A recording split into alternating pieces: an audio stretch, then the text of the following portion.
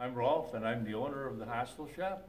Today I'm going to talk to you about how bike shoes and clip-in pedals can make your trike riding experience not only safer, but a lot more fun.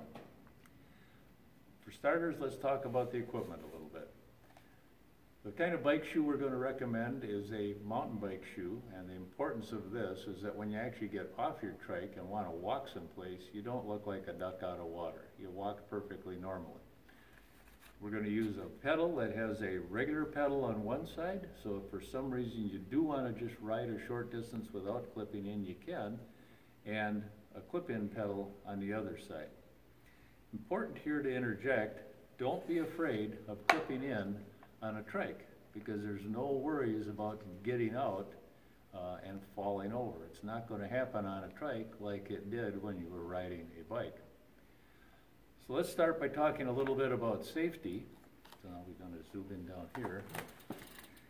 So if you're riding a trike and your foot happens to slip off the pedal and hit the ground, it gets sucked right back under the frame of the trike and you can get injured. So this is the safety aspect that we're trying to avoid. Next question is about efficiency. When you're riding, when you're pedaling, as this pedal gets into the position where you're starting to push on this foot down here, if you're not clipped in, has to have force forward on the pedal to keep from sliding off. But look what force forward down here does up here. It moves it this way. What you're trying to do is push it that way.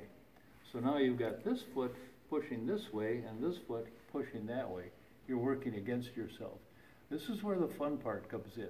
If you can avoid doing that, if you can avoid working against yourself, it's going to be a lot more efficient and it's going to be a lot more fun. Go back to me.